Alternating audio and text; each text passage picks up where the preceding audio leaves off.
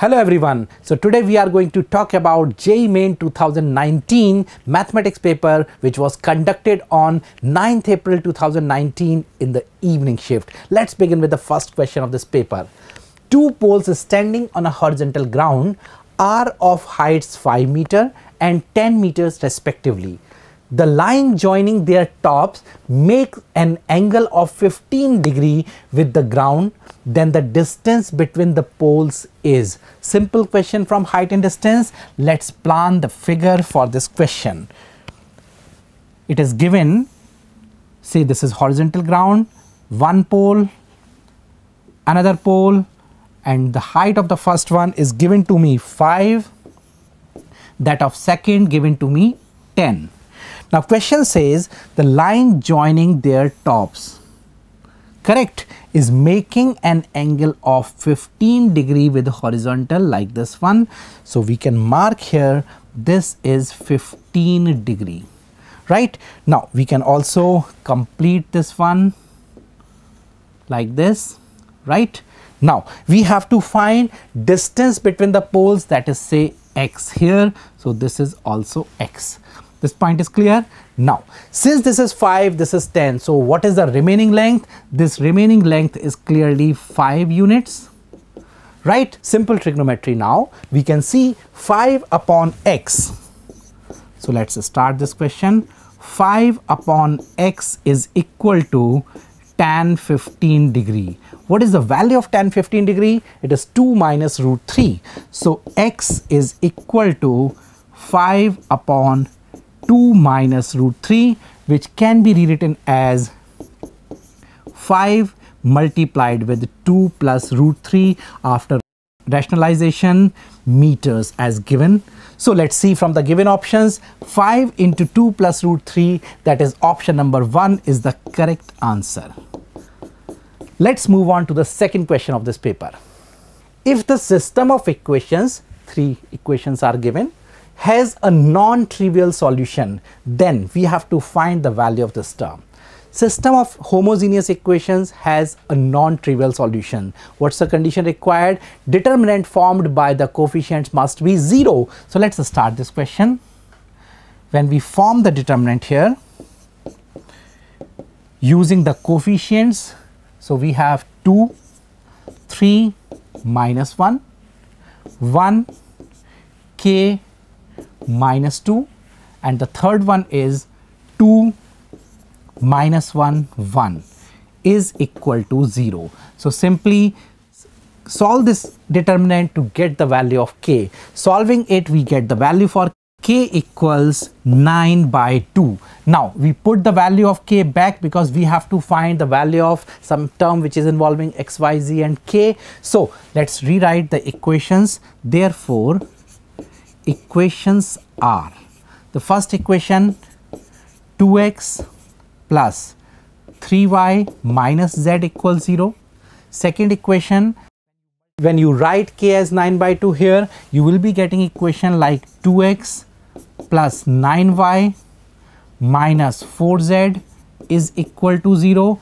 And the third equation you can write here 2x minus y plus z is equal to 0. Say equation 1, 2 and 3. This is clear? Now we can use equation 1 and 2 or 1 and 3 in order to get x, y, z values. Let's say I'm using equation number 1 and equation number 3.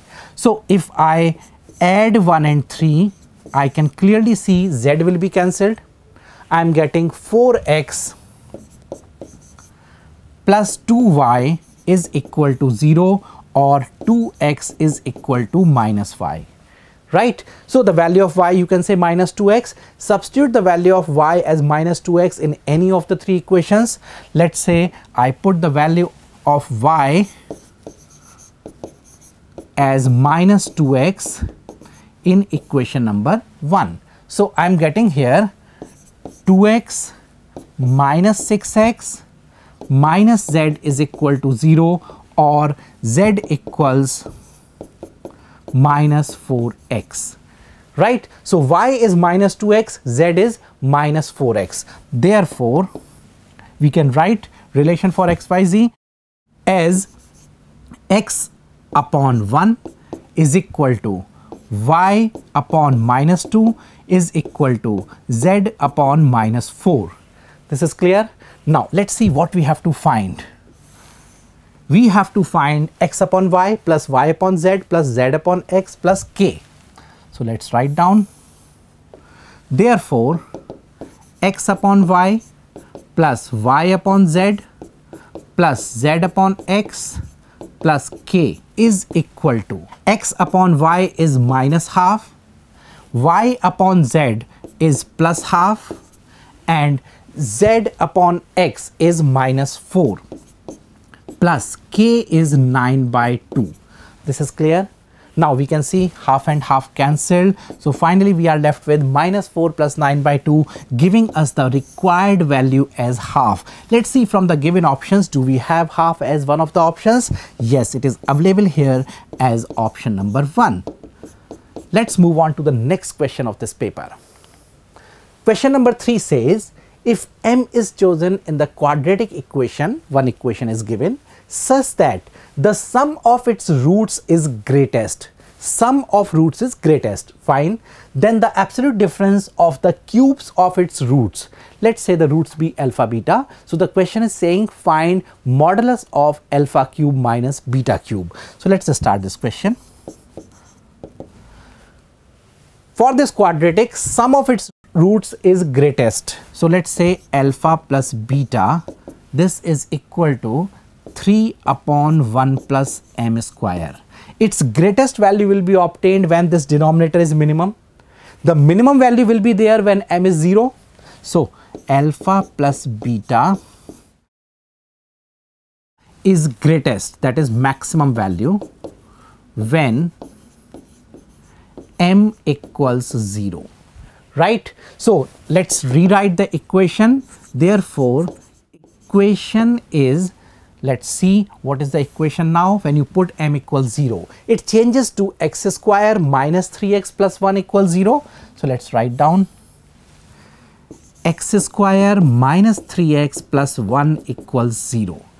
Clear? Now we have to find modulus of alpha cube minus beta cube. So let's rewrite again. This time alpha plus beta is equal to 3 and product alpha beta is 1. Therefore, mod alpha cube minus beta cube is equal to mod alpha minus beta multiplied with alpha square plus beta square plus alpha beta. Close the modulus sign. So this is equal to alpha minus beta can be written as square root of alpha plus beta whole square minus 4 alpha beta. So let's write down square root of alpha plus beta whole square minus 4 alpha beta multiplied with, this can be rewritten as alpha plus beta whole square minus alpha beta. Close the modulus sign now. So this is the result with us. Put the values to get the final answer. So modulus of square root of alpha plus beta is 3, so it is 9 minus 4 multiplied with 9 minus 1. So this gives us 8 root 5 as our required result. Let's see from the given options, 8 root 5 is there as option number 4. So let's mark and mention it as the correct answer. Let's move on to the question number 4 of the paper.